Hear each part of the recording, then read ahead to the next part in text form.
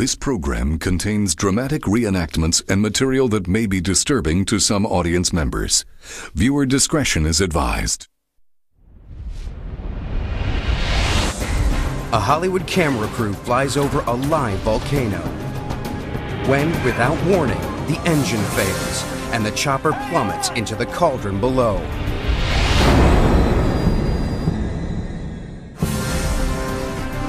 The crew survives only to find themselves yards away from molten lava, surrounded in a fog of poisonous gases.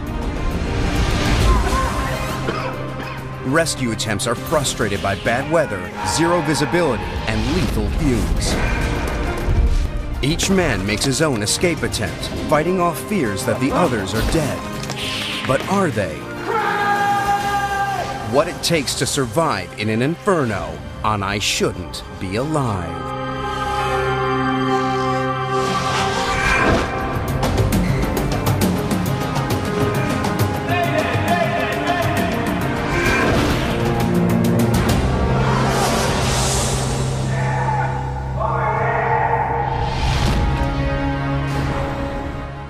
The Big Island of Hawaii is one of the most diverse places on Earth.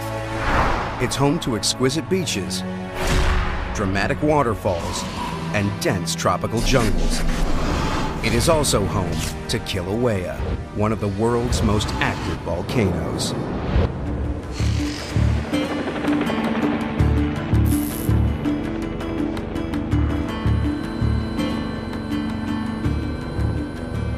Cameraman Mike Benson is here to shoot the Pu'u'o'o vent of Kilauea for a Hollywood movie. I love doing aerial photography. It's a real passion of mine. I love to fly. Every time I get in a helicopter, I'm always excited about doing it. I just love everything there is about it. Mike's persuaded his assistant, Chris Duddy, to come along for the ride. I was Mike's camera assistant. So my job was to, mount the camera, prepare the camera for filming. Chris and I had worked on 3 or 4 pictures. He had never really flown much in a helicopter, and it was kind of my doing to have him fly with us. Flying the chopper is Craig Hosking, who's one of the most experienced pilots around. At 16, Craig became the world's youngest qualified helicopter pilot. I fly airplanes and helicopters, doing camera work and stunt work in the film business. Michael's helping me line up the shot. I'm helping him with what I see. It's a real synergy that works between me and the cameraman. Roger that. There was one moment we're flying along the coast and there's actually lava shooting into the ocean and there was this great white plume coming up. Molten lava spews up within the volcano and flows through underground tubes towards the sea. There it solidifies, creating more landmass in a constantly changing display of nature's awesome power. The crew flies towards the volcano with the goal of shooting some footage that will simulate a helicopter dropping directly into the crater. Local superstition has it that the volcano is home to the most powerful of all the Hawaiian gods, Madame Pele.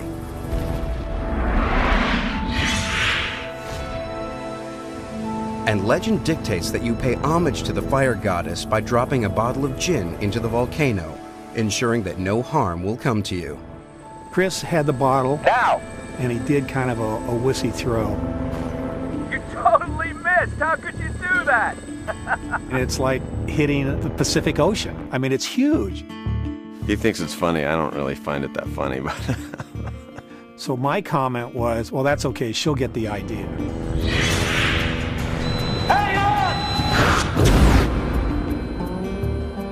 Despite failing to appease the goddess, Mike, Chris, and Craig go for a take. Okay, Craig, let's line up for the crater. Craig lowers the helicopter as they skim towards the edge of the crater. And rolling.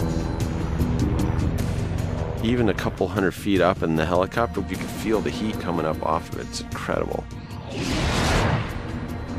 As we arrived near the edge of the crater, we would tilt the camera down and zoom to create the look down, the drop down into the crater.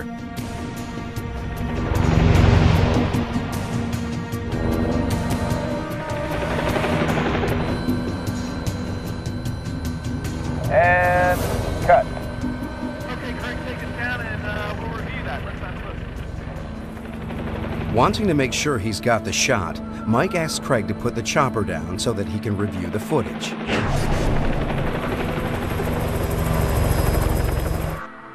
I noticed that the length of film was real short. It was only like 3 or 4 seconds. It's not quite there. You want to see it again? Yeah, sure. I mean, I thought it was a good take, but obviously when you're making a movie, we do a second or third take in case there's any problems with any of the other takes. It's the ego that we all have to make the perfect shot, put something on film that nobody else has done before. Now, let's go try another one. The decision is made. Mike, Chris, and Craig head back to the volcano to go for another take.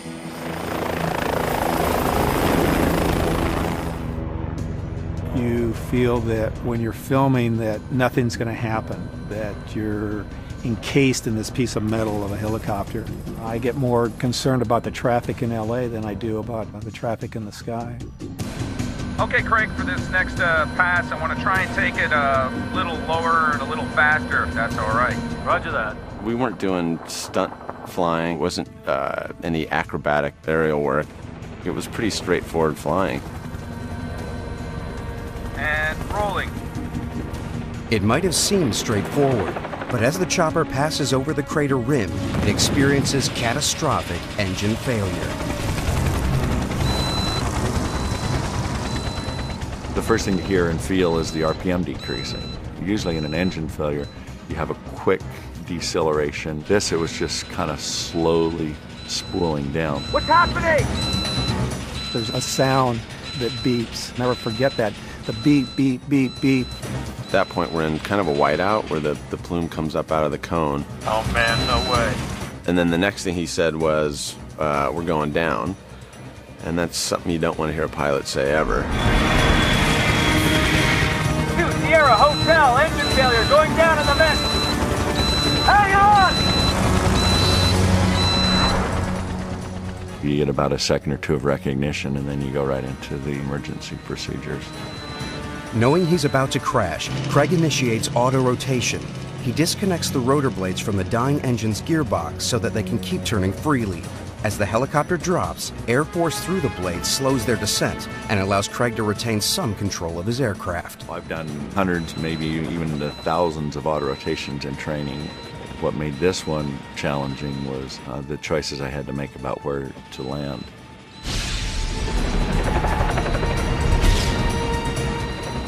Auto-rotation is a controlled crash. I was just thinking, are we going to die?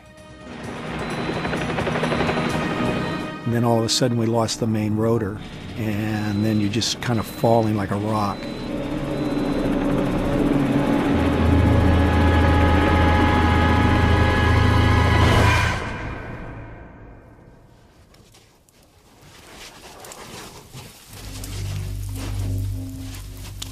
Miraculously, Mike, Chris, and Craig survived the crash. But this is just the start of their problems. They've landed deep inside one of the world's most active volcanoes. I wasn't even really sure where we were. I didn't realize we were inside the crater.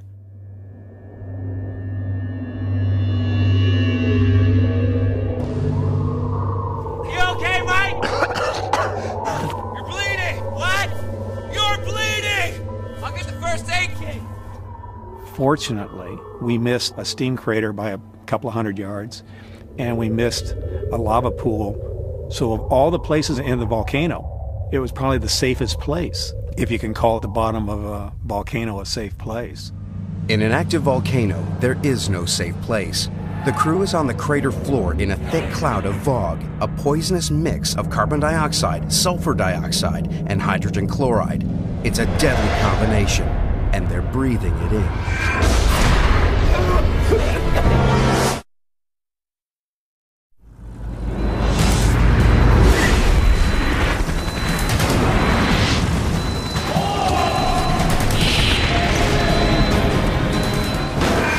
Mike Benson, Chris Duddy, and Craig Hosking have crashed into one of the world's most active volcanoes. Having miraculously survived, they are now suffocating in poisonous sulfuric fumes. It had this terrible taste, and when you go to take a breath, your lungs would burn. We're thinking that we've got to get out of here because we're going to have a difficult time in trying to get any fresh oxygen. Although they've crash-landed onto the hard crater floor, just beneath them is a cauldron of molten lava trying to break through from a huge magma chamber half a mile beneath the surface. We were probably about 50 yards from the existing lava pool. It's almost like a river flow sound. And it was hot on our feet. You hear it bubbling and gurgling and spitting.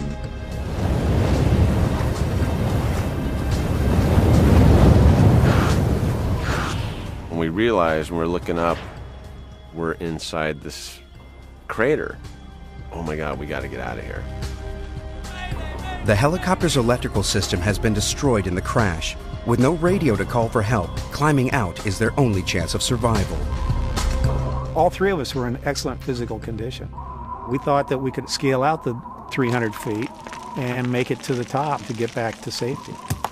It sounds like a good idea, but the inside of a volcano is shaped like a bowl. The higher up you go, the steeper it gets.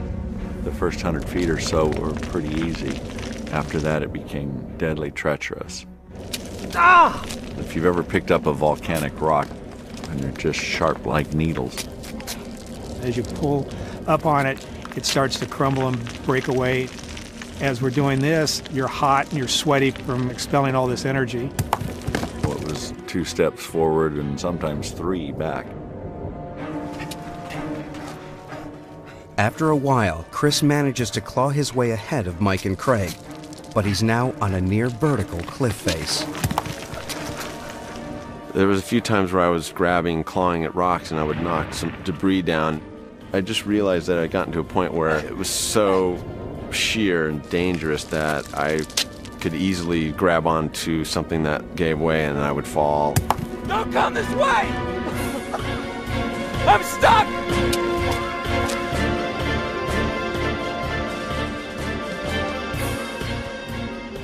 It's kind of like when you're a kid and you're climbing a tree and you get up and you can't go down, you can't go up, and so you just kind of hang on.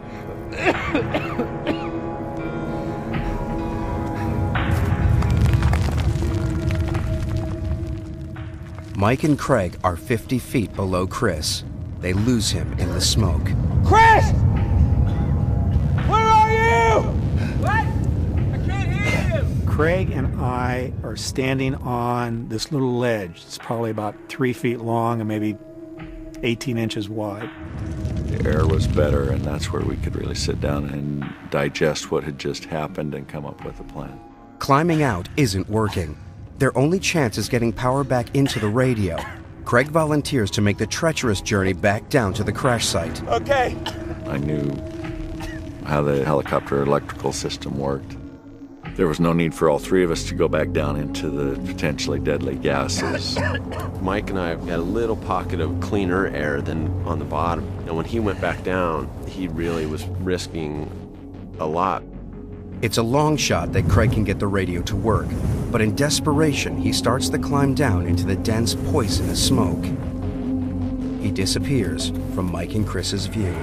The bottom of the crater peril was horrific because of the air. As Craig inspects the damage, he's overcome by toxic fumes. He's got to get out. I found this little cinder hill about 100 feet above the helicopter, and I could go there, and the air was almost breathable. It was still horrible, but the wind would blow just right, and I'd get a breath of air. Craig is suffering from hypoxia. The volcanic fumes are filling his lungs and reducing the amount of oxygen getting into his blood supply, and this is causing dizziness and nausea. The helicopter electrics are completely dead. No power means no radio, and no radio means no rescue. Eventually what I found was a camera battery. The camera that we were using uses a 24-volt battery, which is the same voltage that the helicopter electrical system uses. With a pocket knife, Craig cuts off the end of the battery cable, then he strips it down to the bare wire. He can only work in short bursts as he has to keep running up to the cinder hill for fresh air. I'd have 3 or 4 breaths at a time where I get no oxygen at all, and it was just gasping. Eventually, Craig manages to wire the battery to the overhead panel and gets power to the radio. Mayday, mayday, mayday! This is Craig makes repeated Mayday calls. Finally, one is picked up by a passing tourist helicopter pilot who alerts the rescue services. Craig scrambles back up the cinder cone to tell Mike and Chris the good news. Chris! I've got a Mayday out! They're coming for us! He yells back that he got a Mayday out to base camp, and he said, we'll be back in Hilo for dinner. He was coughing and yelling that he couldn't breathe, and he was having a hard time down there. Next thing I hear from Craig is, don't come down here, don't come down here. I can't breathe, I need oxygen. And then we didn't hear anything from him again.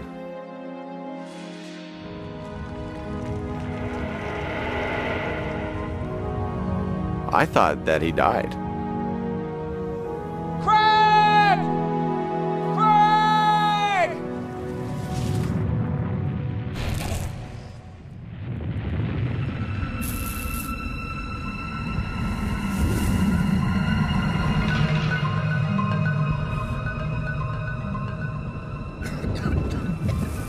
The thickening fog and the noise of the volcano has cut off all communications between Craig and his colleagues. But Craig has managed to maintain radio contact with the rescue helicopter. It's impossible for the helicopter to attempt a rescue because of the poor visibility, but the pilot, Don Shearer, helps coordinate a ground rescue team. The rescuers have to work in horrible weather conditions, but they can just make out Craig and the crashed helicopter through the fog.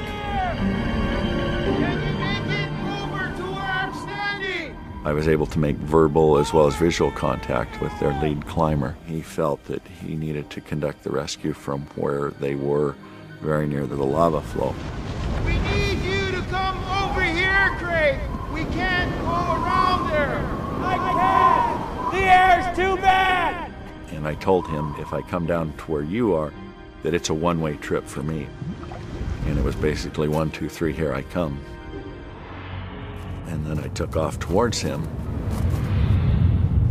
Craig makes a desperate scramble towards the rescuers, but dangerous conditions have forced them to pull back from the crater rim. I looked up to the top and they had disappeared and simply were not there.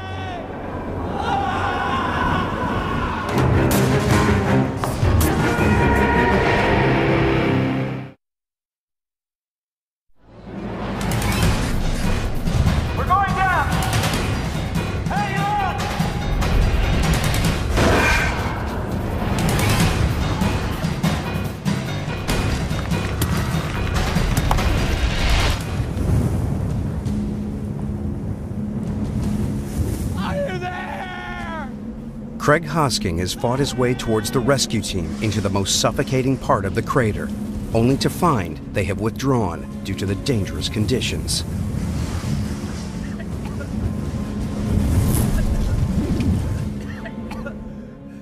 I think by a miracle I was given the strength to get back to where I could breathe once again.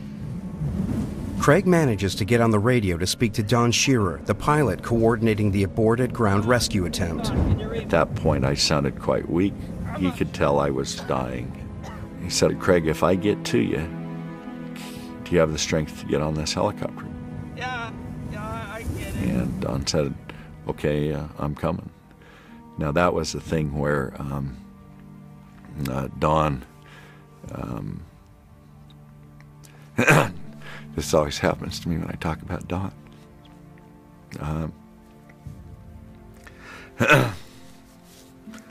But Don made a life or death decision right then too.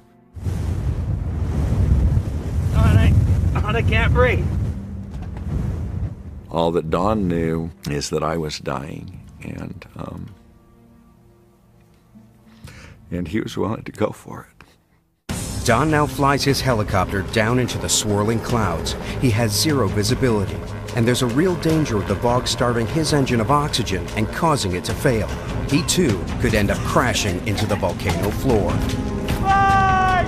Red! Get down here quick! There's a helicopter coming! But Mike and Chris can't hear Craig over the helicopter noise. There was a helicopter that We could hear that was getting closer and closer and closer, but we couldn't tell because we couldn't see it. Chris! Can you see it? Mike! The helicopter's drowning out Mike and I yelling.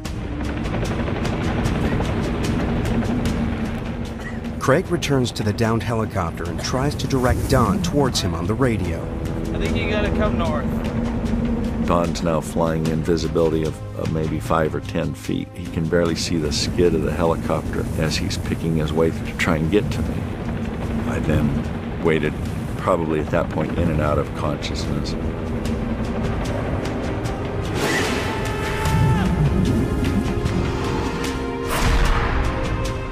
Barely clinging onto life, Craig's only hope is that Don can reach him.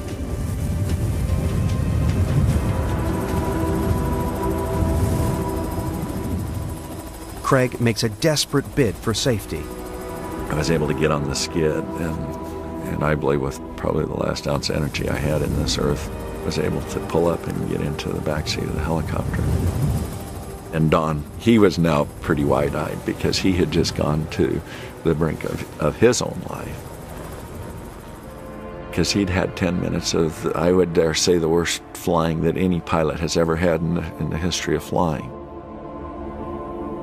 Mike! Mike!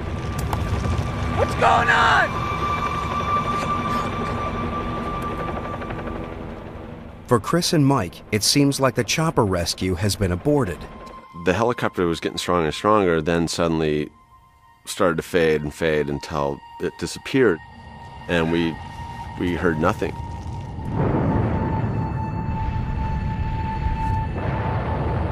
Late afternoon approaches, and the climate inside the volcano is changing. It's starting to get a little cooler. It's cold. Our throats were constricted, and it was hard to talk. Tiny particles of glass fiber, volcanic dust, called Pele's hair, are irritating Mike's eyes and throat. The sulfur in the air mixes with the moisture to form sulfuric acid, and it's burning his skin, throat, and lungs. I thought we were going to suffocate if we had to stay in there overnight, but we didn't have a choice. That was probably the last sunset I was ever going to see.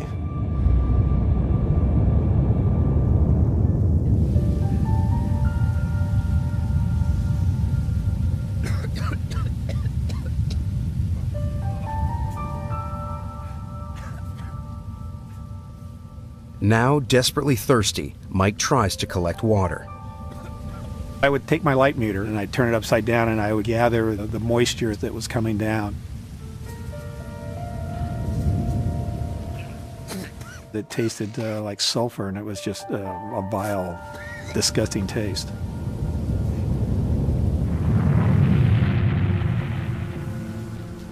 As midnight approaches, Chris has given up any hope of ever seeing a rescue team. I was soaking wet, and I was shivering. I wasn't even sure the rock I was sitting on was stable and that was going to hold me all night. Finally, the rescue team returns. Mike! Chris! Can you hear me? Over here!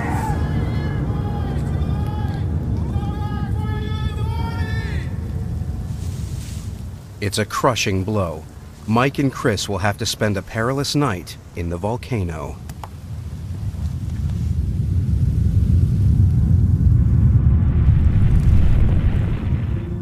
It was really difficult to breathe. It was really difficult to keep my eyes open for more than a few seconds at a time, so I just kind of made a little tent out of my sweatshirt and just tried to breathe, shallow breathing.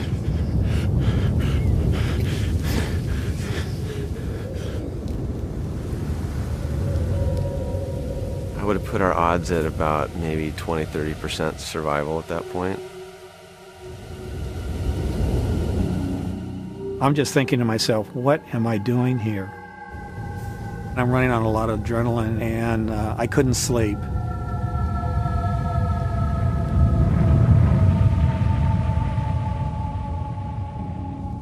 In the dark, the volcano seems even more hostile and alive with activity. We could hear landslides all around us. Any moment we felt like we could just be in an avalanche or just slide off the side of the cliff.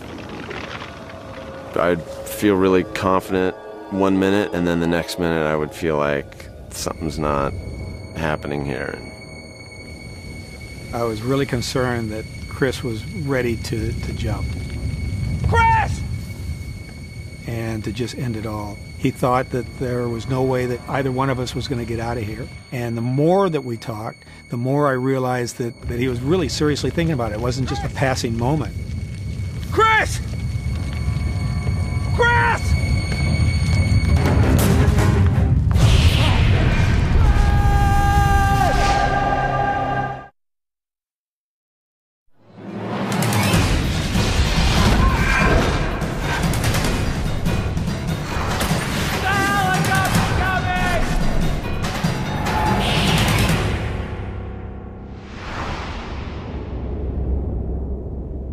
Mike and Chris have survived a night trapped inside Kilauea, one of the world's most active volcanoes.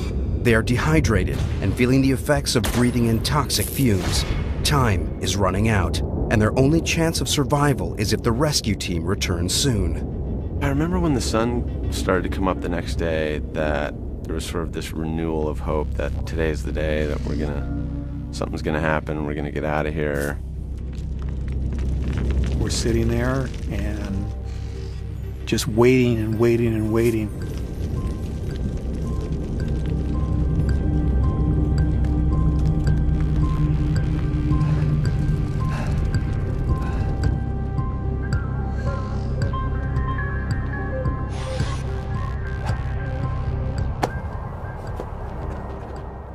Suddenly, the rescuers return. They have made it over to their side of the crater and are dropping ropes. More to the left! First one I saw was like about 15 feet away, and I couldn't believe that it was a rope. And then I thought, well, should I try for it, try to dive for it, try to go for it? No, it'll probably get closer. The edge of the volcano is extremely unstable, so the rescuers are forced to stay back. They can't see Mike or Chris and can barely hear them.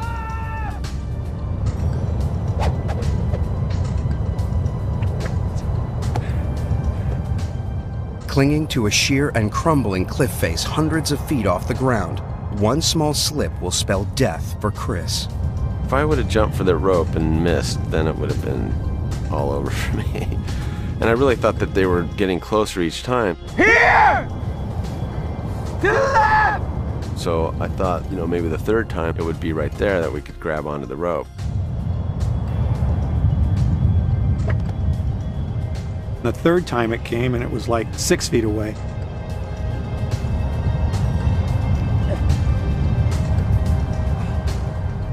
And I decided, okay, maybe I should dive for it.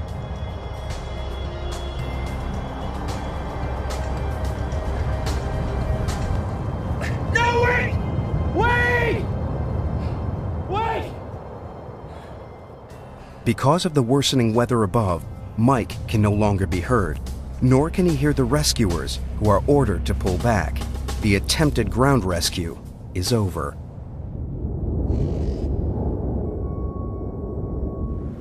With each passing hour, the guy's physical condition is worsening. It's becoming too much to endure. Chris said to me, I can't do it anymore. He said, I can't sit here. I have to leave. I have to try to scale out. And I said, come on, Chris, just stay put. We know that there's rescue people that know where we're at. It's just a matter of time.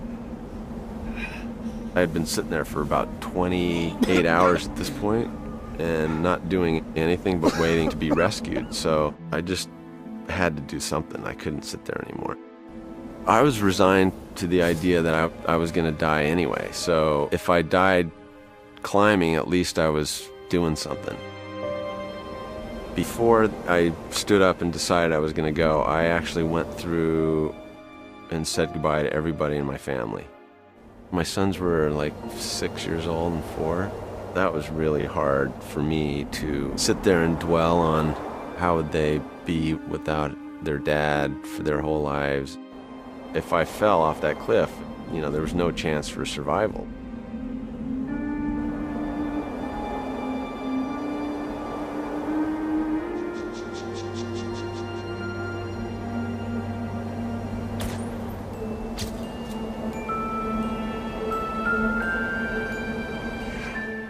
a sudden, I see this path. It was the weirdest thing. I'm like, where has that been for the last 2 days?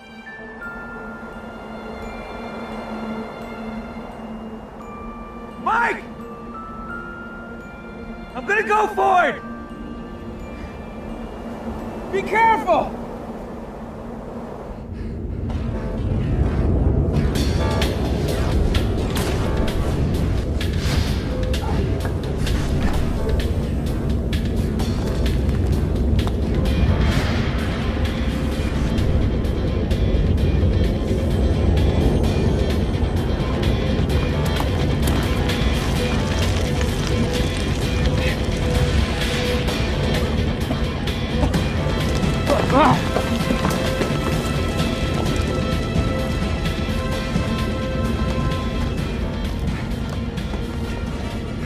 It was 15, 20 minutes into his climb, and I said, how far are you? And he says, I'm about 5 feet from the top. And I yelled to him, I said, well, when you get to the top, yell back to me. And he said, yeah, I will. The top, like 3 feet of the cone, was just a layer of flat gravel, and there was no big chunks to grab onto. At this point, I can't see anything. It's zero visibility. I'm yelling at the top of my lungs, whatever lungs I have left. I can't hear anything. I have no response. I'm up on this cliff, and I thought, oh my God, I made just a horrible mistake. Chris is now stuck on the cliff face. He can't climb up or get down. He's exhausted, and if he falls, he'll face certain death.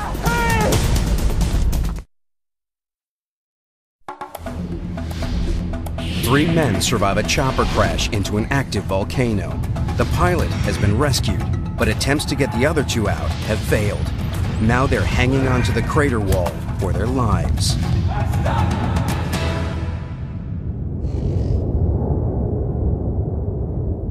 Chris Duddy has almost climbed to the top of the crater, but is now stuck on the loose volcanic cinder, unable to pull himself up. I don't know what made me think of this, but I just dug both my arms into this gravel, and it was like sticking your arms into broken glass. I mean, I was just cutting my arms up to get it in there, but I knew I had to get some leverage. So I count to 3, and I just did a lunge. And I flipped myself onto the top, onto the lip of the crater, and then just rolled over. And I was out.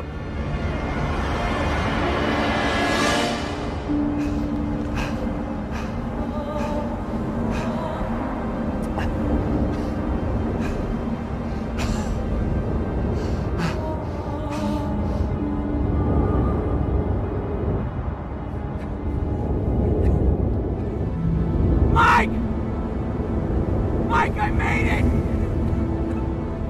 I'm out! I realized when I got up there that how bad the weather was, and you couldn't really hear anything. Mike! It seemed like my voice just took a turn. As soon as I yelled down, it didn't go down in there. Mike hears nothing. He has no way of knowing that Chris is still alive. I started to run down the side of the mountain, and I saw the rope there. I remember I picked up the rope, and I'm going to go get Mike. I'm going to go throw the rope down because I know where he is. So I start running back up the hill with this rope, and then I realized that I'm not strong enough to pull him out right now. I'm in shock. I'm all cut up. I'm in no condition to try to pull Mike out. I'd probably kill both of us trying to do that. So I just laid the rope down, kind of pointing in a line to where he is on the top. I'm standing on the ledge, and all of a sudden, from over my head comes this brown and black object wailing down through the smoke. And I think that Chris has fallen and plummeted to his death. Now I think that I'm left all by myself.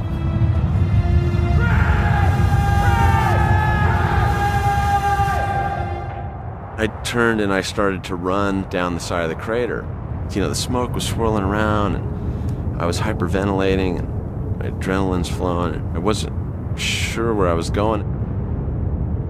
I was so disoriented because of the smoke swirling around.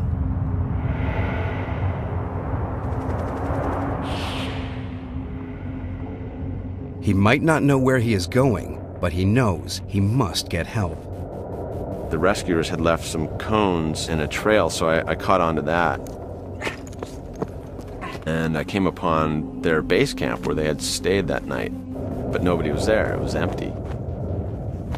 The unpredictable weather has not only stopped the rescue mission, it has forced the team completely off the volcano.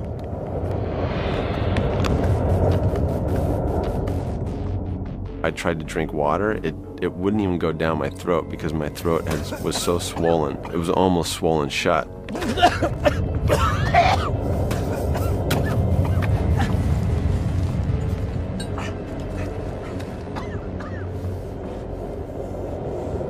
There were oxygen tanks with masks, so I immediately put a mask on, and I just figured I would hike until somebody found me or I'd find the highway or something.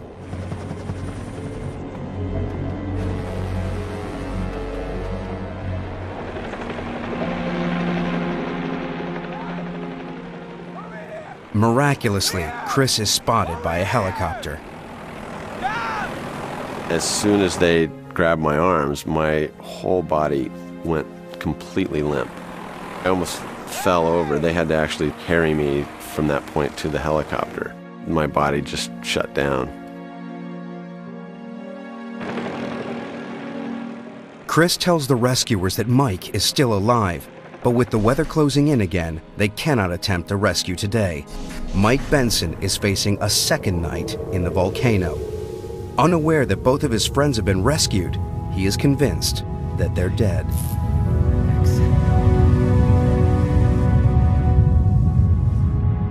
I kind of just gave up hope for a while. I just thought that the only peace that I would get would be if I just passed away quietly.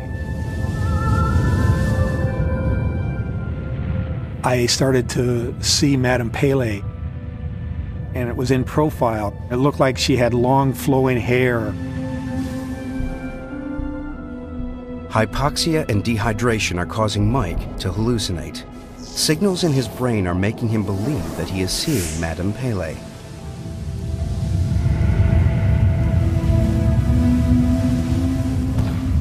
Probably around 3 o'clock in the morning, I felt like that there was nobody supporting me, nobody around. My life was coming to an end. So I took a rock and etched on the side of another rock, this big, huge rock, in fact, I love you, Stephanie.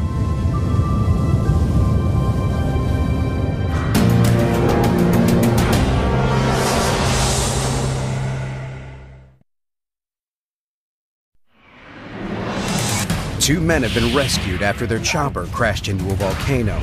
But after 2 hellish nights, 1 man remains. Thinking that his friends are dead, Mike Benson assumes it's only a matter of time before his own life will come to an end.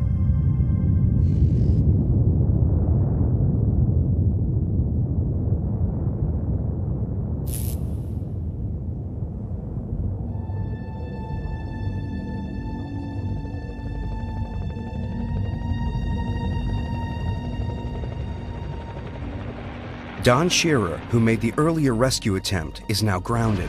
The volcano's corrosive gases have damaged his helicopter, so the film company who hired Mike enlists another pilot, Tom Hauptman, to attempt another hazardous chopper rescue. All of a sudden, I start to see the tail rotor. I'm still looking up, and then all of a sudden I start to see the fuselage, and then a head pops out of the left-hand side, and it's the pilot, and he has this old beat-up Vietnam helmet on, and he's waving to me, and I'm waving frantically back to him. Benson, don't do anything stupid, don't do anything dumb. I'll be back at 15. Benson, don't do anything stupid, don't do anything dumb. I'll be back in about 15 or 20 minutes. I'm going to go get a piece of equipment and come back, and we're going to get you out of here. Once again, rescue seems so close, yet so far. Mike has no idea if the helicopter will return as promised. All previous attempts to reach him have failed. About a half hour goes by, and I'm thinking, what's going on? They can't find me, or are they giving up, or what?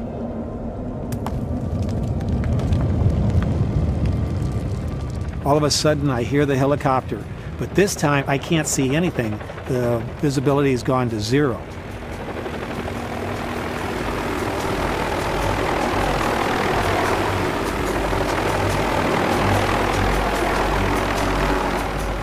Helicopter comes in, and they were just dropping this net down and just poking it around to where they thought I was.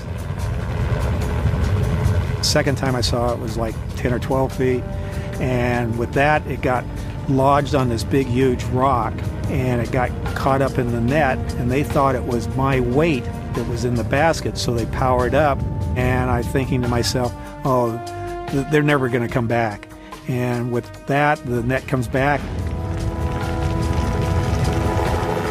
This time it's like about 10 feet, maybe 9 feet in front of me out in the middle of space.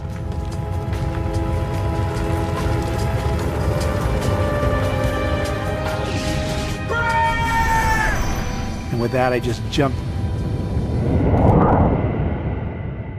They felt my weight on it, and they gave full power and took me up.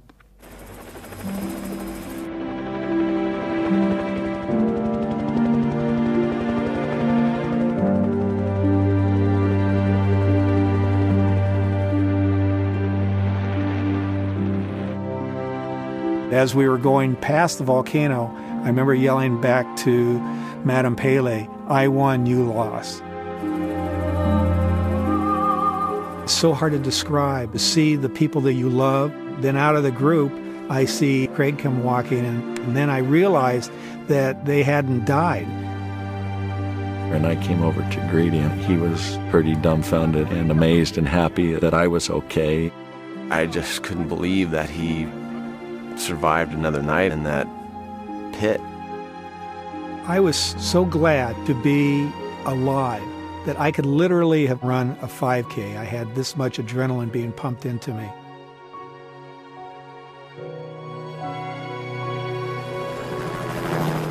Craig Hosking continues to fly helicopters and planes on major feature films and is one of the most in-demand pilots in Hollywood. For a long time, the volcano incident was on my mind a lot. The rescue, the way we did things, and I guess I got to see the core of myself a little bit too. Chris Duddy has risen up through the ranks of the film industry. He is now a director and producer. I don't worry that much about death since the accident, you know? I think you just gotta live your life and things happen. Mike Benson has shot major Hollywood movies. He still loves to fly and now has his own pilot's license. 2 other producers have asked if I wanted to go and do some aerial photography over Kilauea, and I said I don't want to test fate again and be put in a position that I might have to do take 2.